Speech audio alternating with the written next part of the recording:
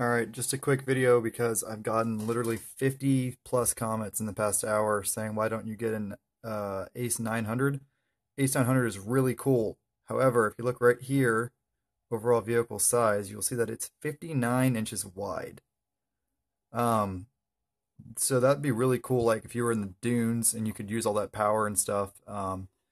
But that's wider than my 900 Razor two-seater that's on portals. I've got it on portals with 33s and I'm at 54.5 inches wide.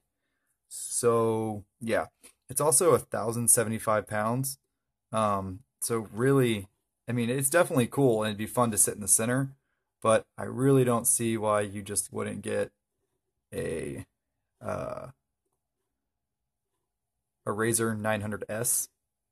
It's like 2 grand more. You can put a passenger in it, same motor, transmission, obviously. Um, and if you look right here, it's half an inch wider and it seats two people. And it's only 100 pounds heavier, less than 100 pounds heavier.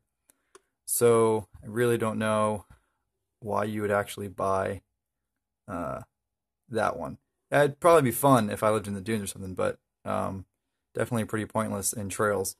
What would be awesome is to put uh, that motor, which I assume is the same as the motor in my Razor, and a little 570 Ace, or put it in my 325 Ace, because then that thing would do wheelies and stuff, and short wheelbase, and yeah, it'd be lots of fun. But yeah, that's why I'm not even remotely considering a 900. What I'm probably going to do is whenever I blow up my 325, I'll swap in a 570 or a 900. It might be a little bit of work, but they all use the same transmission. And if I did that, I would already have the gearing because the 325 Ace is the same gears I swapped into my Razor for the reduction in the transmission, which are the same gears in the 2017 Highlifter Edition Razor. It's like a 27% reduction over the standard 900, 1000s and stuff. But yeah, that's the answer to your questions. So please stop typing that, guys.